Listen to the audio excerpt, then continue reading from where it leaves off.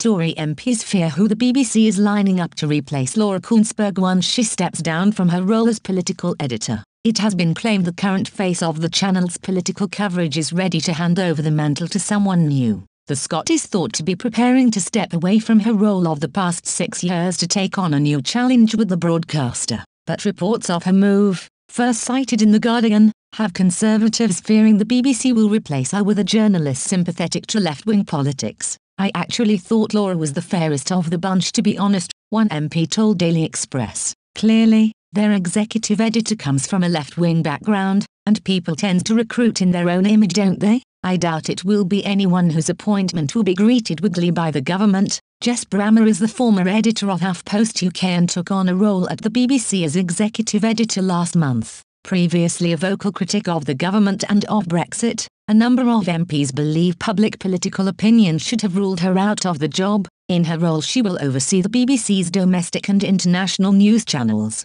Wokingham MP John Redwood said, "Can we please have someone who understands the whole range of opinions in the debate and gives a fair balanced treatment of them?" Ms Kuenssberg's departure from the BBC has not been confirmed by the corporation. Speculation about her future comes in the same week that the broadcaster's North America editor John Soppel said he is returning to London after 7 years abroad. Some have suggested he is being lined up to take over the political editor role. A BBC spokesman said in a statement, "The North America editor role is currently being advertised internally and the role will go through the normal recruitment process. It's a bit soon to start speculating about the outcome of this, let alone other jobs which aren't actually vacant." Daily Express has approached the BBC for comment on accusations of bias. The broadcaster has defended Jess Brammer from criticism of her appointment in the past. Last month BBC Chair Richard Sharp said, "People are entitled to their fears and concerns, but it doesn't mean they're right." Appearing in front of a select committee of MPs,